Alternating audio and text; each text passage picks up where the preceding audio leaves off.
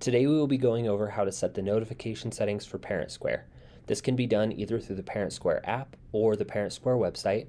The settings are the same in both places, so if you just want to adjust the other. So you only need to do this once, you don't need to do it on both places. First, we're going to go over how to set it on the ParentSquare app on your phone.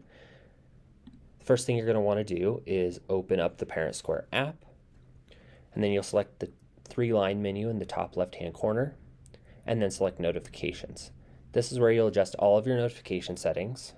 The top setting, custom settings, allows you to set individual preferences per school that you're a part of. So if you have a kid at the elementary school and middle school, you can adjust those individually. By default, they are adjusted together. Below that, you have the urgent alerts and notices. Those will be used for emergency communications from the school, things like fire or active shooter situations. Those cannot be turned off and will be delivered by email and text message. Below that is school alerts. Those are things that are higher priority than the general posts, but not emergency situations. We are recommending everybody leave that turned on. Below that, you have the notification settings for each of your notification types: email, text, and app notifications. You can turn those on or off for each of those, and you can adjust between instant and digest for each as well. Instant will deliver each post to you as it is made. Digest will give you a summary of all of them at 5 o'clock. You can also turn those off for text or app notifications and pick just one that you would like. You can adjust between instant and digest on each of those as well. The preferences are really up to you how you want to customize those. You can also adjust your notification settings from the ParentSquare website by going to ParentSquare.com and then logging into your account. From there, you can click on your name up in the top right corner and then select My Account. Once you're in your account settings, you can click on the notification settings over on the left-hand side here.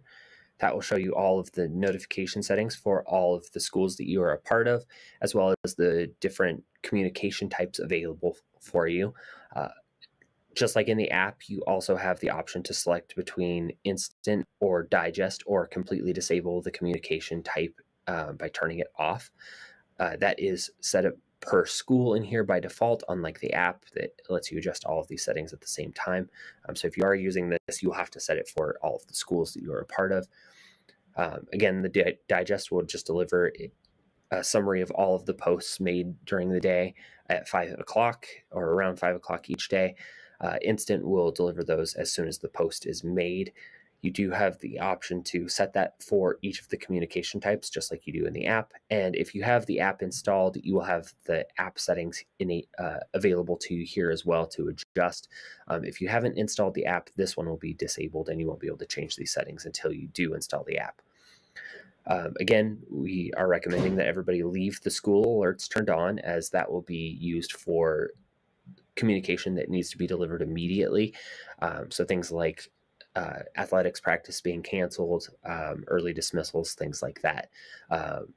And just like in the app, the urgent alerts are on and cannot be turned off. Those will be used for emergency communications, things like tornadoes, fires, things that cannot wait, and those will be delivered by text and email all the time. You'll also get notification in the app if you have that installed as well.